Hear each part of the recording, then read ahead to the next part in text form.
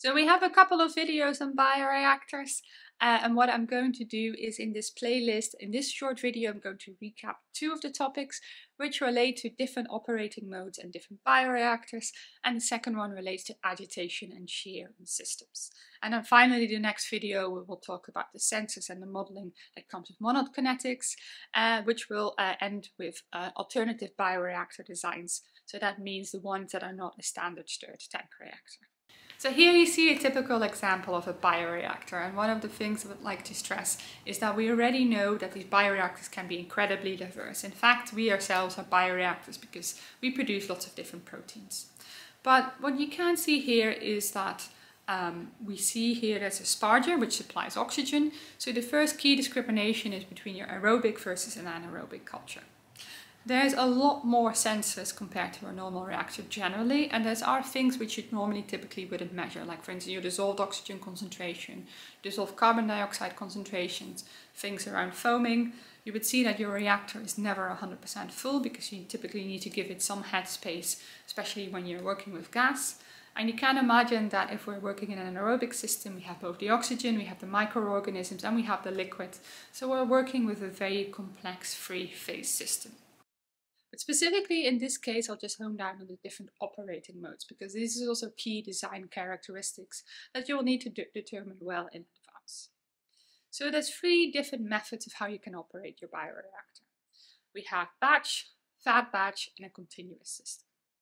In a typical batch reactor, and that used to be the gold standard, but now you see there's a drive towards more continuous systems. There's no extra feeding since the start of the process. So the feed you have in the beginning, that's it. And obviously you will need to stop the reaction as soon as this feed runs out, because you can imagine your microorganisms will start to die and there's no nutrients available for them anymore. Then we have the fat batch option. And there actually what it means is that you do have intermittent feeding in between. And this is really common for microorganisms that need, for instance, two different substrates to feed on. Or, for instance, if they might produce some toxins, or not necessarily toxins, but things that inhibit the growth. So you can continue the fat batch for longer than a typical batch reactor, which you will see in the next slide, and I've given like an example graph of that. And then finally, we have the continuous mode. So what this actually means, this can operate the longest compared to the two other systems. So your feed rate going in matches what is going out. So you're constantly harvesting your products. And a very typical example of this are perfusion bioreactors, which are gaining in popularity. Now, either the feed rate is limiting here or nutrient supply. And this, on paper, it would look like this can go on forever and ever. You don't know when a continuous reaction will stop. But there will be a typical residence time, and most of the time this also means because you can have, when you're working with microorganisms, like we know very well for viruses now, they can mutate.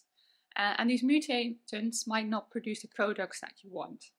And especially in a reactor where you impose some strain to it in terms of pH and temperature, it does mean that even if it's continuous, you will need to stop the reactor at some point. But typically these continuous reactors can go on for months, and because you don't need this very intense sterilization process as often as you do in a batch reactor, it does make it far more cost effective. Now here you can see this influence of the fat batch system very well. Because what you can see, the thick line is what happens in the fat batch system, and the dashed line what happens in a normal batch system.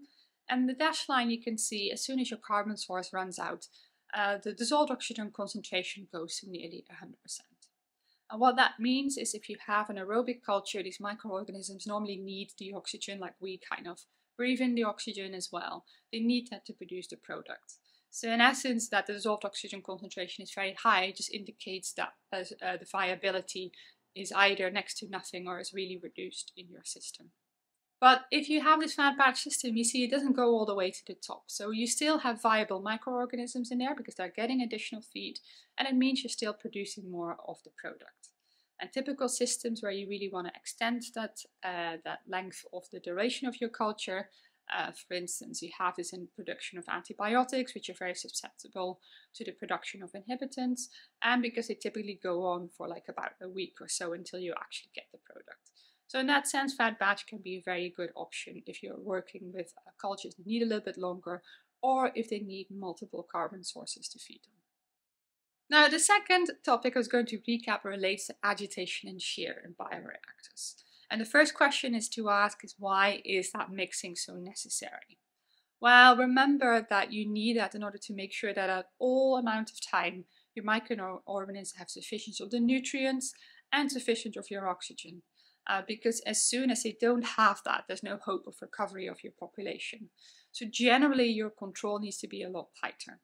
And what the mixing does, it breaks down the bubbles, so you're actually increasing your surface area, which is why it's promoting to having that oxygen and nutrients available to your microorganisms. And there's two very distinct types of impellers.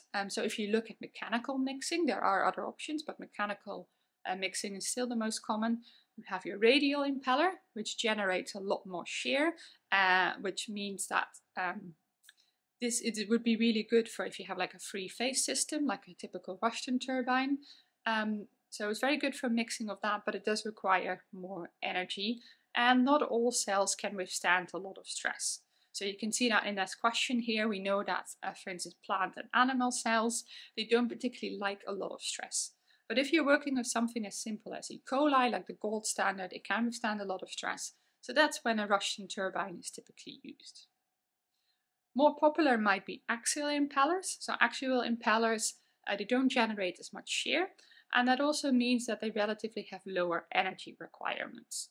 But a key criteria for selecting the impeller that you want to use depends on the viscosity. So you can see that in different tables. So you decide between radial and axial, and then there's a couple of different impellers you can pick from, and that will really depend on the viscosity of the mixture that you're working with. But as I said, mechanical mixing, obviously it requires power.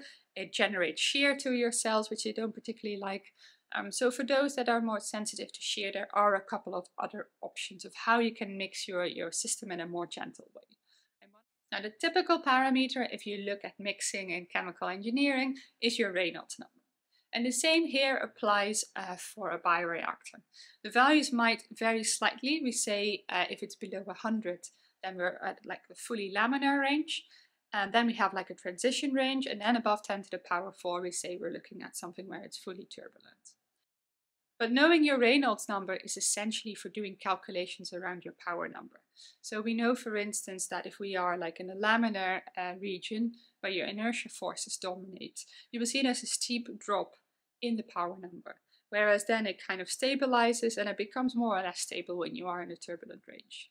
So this power number, which I'll show in the next slide how again we can calculate this, these are very important calculations because for that you can also determine the oxygen transfer rate in your system, and you can look at the oxygen uptake rate of your culture. So in essence, what it would enable you to do is to calculate how much of your microorganisms you can have in your reactor. So this is a key design parameter. And here we can see that in the laminar region, it's completely dependent on a constant. So you see there's a very steep drop, and that steep drop is a linear drop that's associated with a constant that depends on the impeller that you're using. Whereas we're in the turbulent range, we see that this is more or less constant, especially if you're using some baffles. So in the turbulent region, where we're independent of Reynolds and viscosity, you can see you can use this formula to work out the power that needs to go to the impeller. And NP here stands for the power number, which you might also come across as P0 in literature. Very important formula to remember. So what key messages to take from the recap of these two different topics? Well, first of all, your bioreactors are incredibly diverse. So it depends on what type of microorganism you're using. It depends on what kind of operating mode that you're using, whether the system is aerobic or anaerobic, and so on. So it can be very challenging to work with a wide range of reactors. And then we really need to think about the agitation and the shear, which very much depends on what kind of microorganisms or, for instance, enzymes you're working with in your system. So you need to know, for instance, whether they can withstand shear. You need to know how fast they're growing. You need to know whether they need to be in aerobic conditions, etc., etc. So I've given you some examples on how you can select a different impeller that you're going to use. So if you're looking for mechanical mixing, and also some examples of some systems where you might not want to consider mechanical mixing. So what alternatives are available? Now then finally, we've done some calculations around the power number, so you should be able to work out what the power is that needs to go in order to drive your impeller in different systems. And we've seen what we need to do here is we first need to calculate the Reynolds number, because this is very different whether you're working in laminar or in turbulent flow.